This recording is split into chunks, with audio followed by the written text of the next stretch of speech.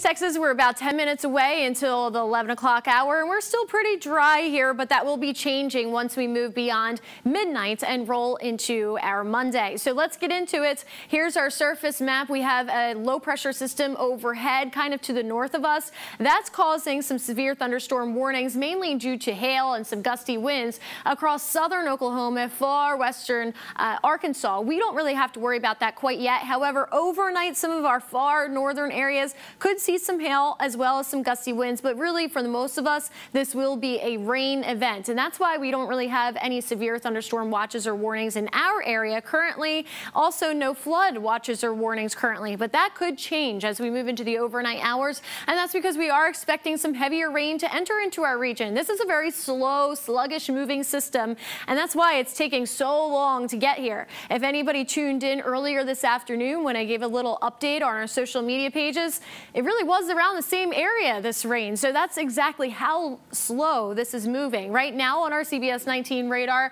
you see some greens on the radar there, but that really could be anything. We do have some added moisture in the air. Right now, I can tell you, though, most of the rain not going to enter into our region until after midnight. But once it does, this is what you can expect as far as rainfall outlooks go. Let's stop this as we move into the afternoon. So tomorrow morning into about the evening, late afternoon, evening hours around 5 p.m. or so, most of us will see about a ½ inch, if not that, even more of rain, while other areas across deep East Texas, you guys will still be on the drier side. Again, this is a slow moving system. Most of the areas seeing the bulk of that rain around Mineola, Tyler, Athens, Canton, Emory, and Sulphur Springs. But moving forward into the second half of the day, that's when the rest of the region begins to catch up, and some areas could push the envelope a little bit, getting about an inch, inch and a quarter, or maybe inch and a half much of rain over these next 24 hours. So it's definitely rain that we could use. We are still in a drought in some parts across deep East Texas